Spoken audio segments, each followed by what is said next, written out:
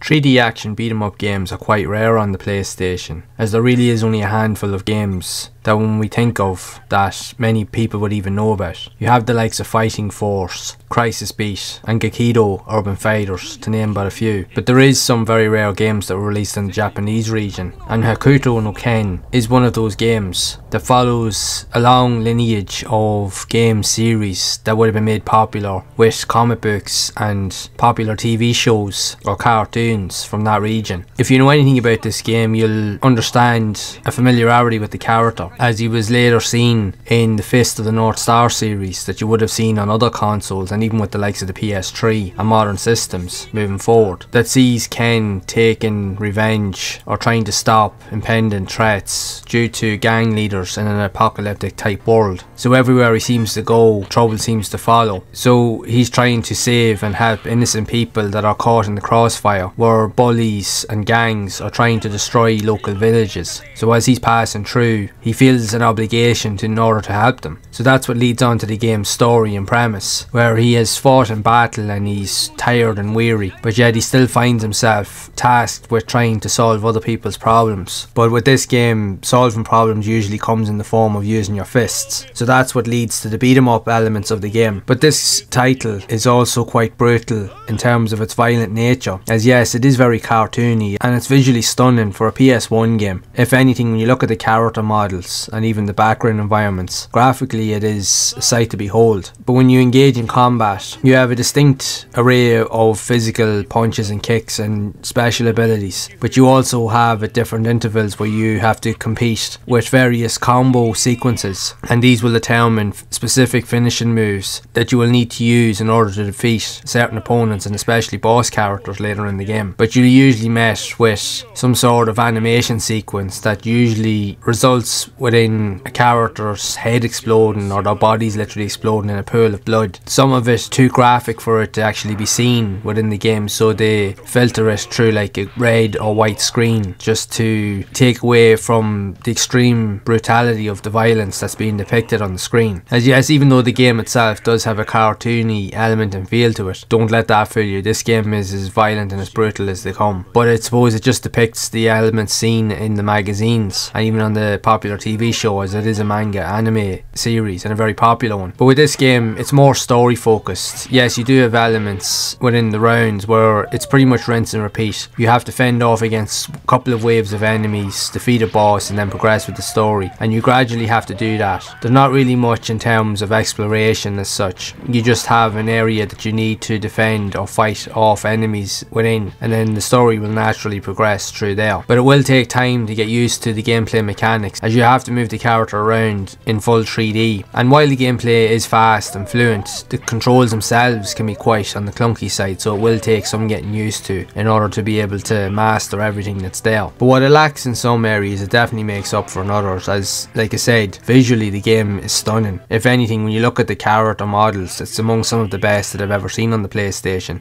and considering it's got that cartoony style based off the comics, the graphics suit it perfectly. And with the game's development, there is voice acting in the game, although it's in Japanese, but it's a depiction of the cartoon series that sees, from finding articles online, reprises the roles of some of the voice actors from the series itself, so that adds some originality to the experience. But in saying that, this game would do well with a fan translation if it was at all possible, so that you could really get a grip and understand the story in its entirety. But hopefully one day we'll get one. You never know, we'll just have to wait and see. But it is an interesting title. While it doesn't break new ground in terms of what it's trying to do, but it is a visual delight in terms of how it tells the story and being able to jump back and forth between gameplay and the movie quality style elements of it. So that in itself is worth an experience alone. But I would love to know your thoughts of this game if you have played it yourself, and what do you think of it overall. Did you even know that this game existed, or are you into these unique style beat 'em ups that we're seeing on the PlayStation? So be sure to share it down in the comments below, and if you have enjoyed this video, make sure to leave a like, subscribe to the channel and hit that bell to be updated of future content. And if you would like to see more videos around other unique, obscure and quirky games similar to this that were also released on the PlayStation, especially in Japan, then be sure to check out the playlist on screen to see more of those games in action. And as always,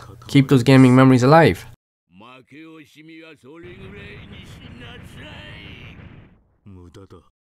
お前はもう死んでいる。何？私の肉が。